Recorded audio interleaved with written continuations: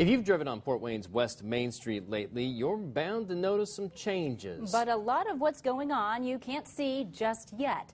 News Channel 15's Gina Galeros joins us from Studio 15. I'm told the long-term goal is making this corridor family-friendly while providing housing and amenities for University of St. Francis students. If this corridor on West Main Street could talk, the president of the Nebraska Neighborhood Association says it would tell quite a story. From business booming in the 50s, then much of it being washed away in the flood of '82.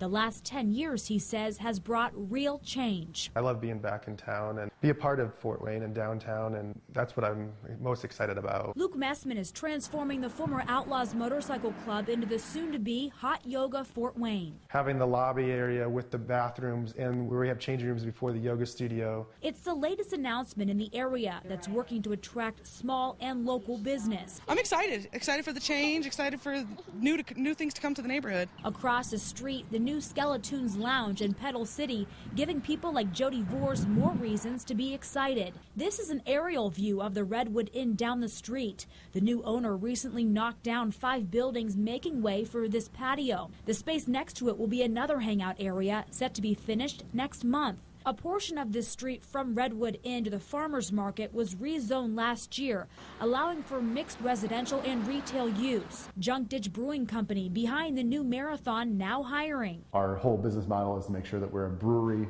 that also has awesome food or a restaurant that happens to have incredible beer. The Affine food truck owner's vision began in 2013. They hope to open its doors to the 100-and-some-year-old building this spring or summer. We felt Main Street was a really good location to start this business because it's close to downtown.